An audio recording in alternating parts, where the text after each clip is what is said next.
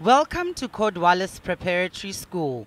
Celebrations filled the air recently as the school turned 110 years. The birthday festivities kicked off with a Harley-Davidson bike parade thrilling the staff and learners. And of course the party would be incomplete without a cake and the singing of the most popular song in the world.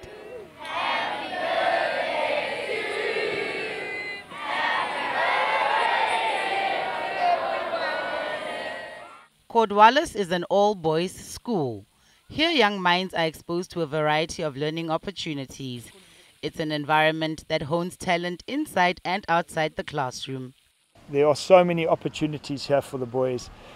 We believe in a holistic education, and we just hope the boys who come here make the most of all the opportunities offered to them. What I enjoy being a learner in Cordwalles is that it's fun and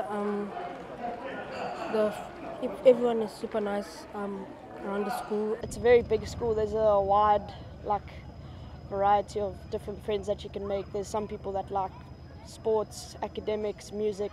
So either way, everyone's going to fit in. Just a few years ago I was running around these fields, but it's a place that really shaped me into the person I'm becoming.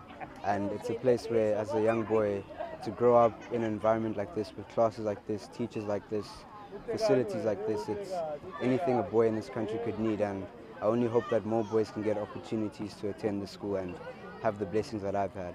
Today the school has special visitors. Amidst the crowd are former students who've become awesome, successful gentlemen after leaving Cordwalles Preparatory School many years ago. They are here to celebrate with the school and to witness an extraordinary gesture.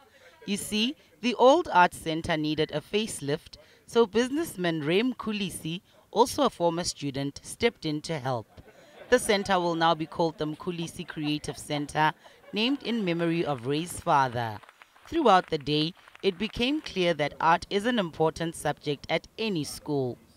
Art is the most important subject because it's teaching problem solving. Our boys that are living in this millennium need to know how to solve problems. So it's never a problem to have a problem.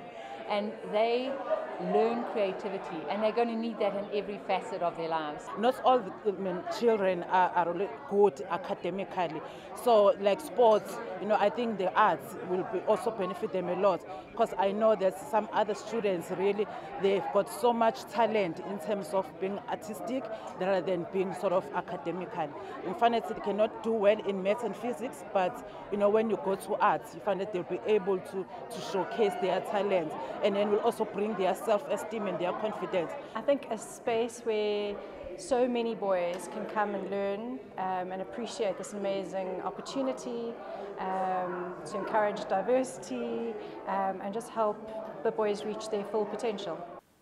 Here's how Uncle Ray, who made the newly renovated center possible, feels about art and creativity as forms of learning. I think it's an important aspect of their growth and development, due to the fact that it's very different to the conventional way of learning. And I think for boys it's important. I think they learn differently, and they learn by expression and feeling and touching, and that stimulates their minds. I'm happy for Cordwalles because I'm happy because they've been around so long and that they've been able to stay with the program for 110 years. I just said to Cordwalles, thank you for being such a great school. It really has treated me very well. So hopefully many more years to come. And to end off the day in style, the young boys currently at the school took on the former learners in a cricket match. Now that's a day well spent, celebrating an honorable gesture. Happy 110th birthday to Cordwalles Preparatory School. Dilintle Mokelezi, SABC News, Johannesburg.